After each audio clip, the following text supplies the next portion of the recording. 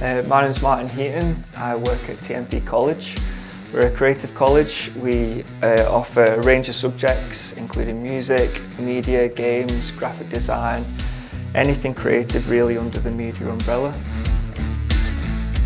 One of the main things that I'm super proud of with TMP is that it's not the piece of paper with the qualification at the end of it, it's all the industry connections, it's the real life experience. And all of our staff here come from industry rather than, you know, going to uni to be a teacher. They went to uni, they did the music industry and they lived it.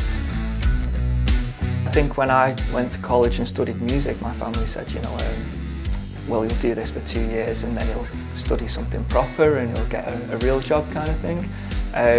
But strangely now, the creative industry is massive and, you know, people are making a lot of more money or a lot of, you know, prospective careers in the creative industry that didn't exist 15 years ago. The great thing that comes from TMP is that people arrive here really anxious, nervous and with zero confidence, and within, you know, the first term you see a massive change in them. It's really nice. You know, they make friends with like-minded musicians or creative people, and you know, from that kind of first time in a rehearsal room where they don't want to sing or perform their instrument because they're just really self-conscious, to you know, 6 weeks later you can't shut them up.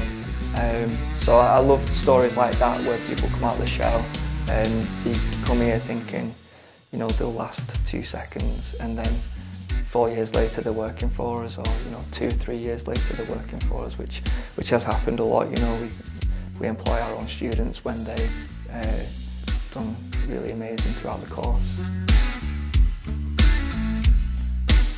I think that there's something happening in the background at the minute. I'm not quite sure what it is, but I know the fire within is a really great kind of concept. I know that the old courts are doing mega things, buying venues left, right and centre all over Wigan.